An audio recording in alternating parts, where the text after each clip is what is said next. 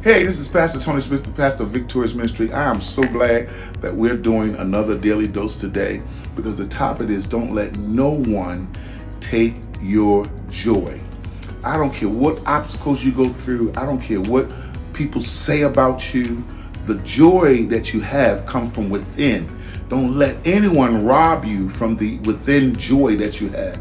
Count it all joy, the Bible says, when you go through diverse temptation. It says that you have the ability to see the joy out of tough situations, knowing that the trying of your faith worketh patience, and maketh patience worketh perfect work in you. I want you to not embrace depression.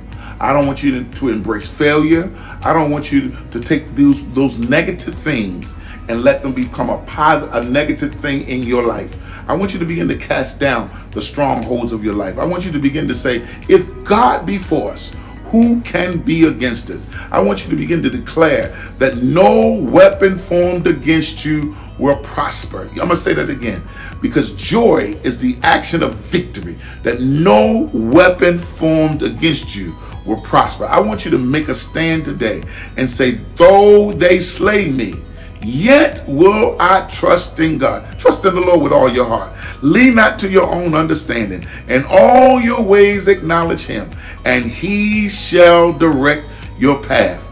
This is your season of joy. Don't let the enemy and the people in your life rob you from your joy.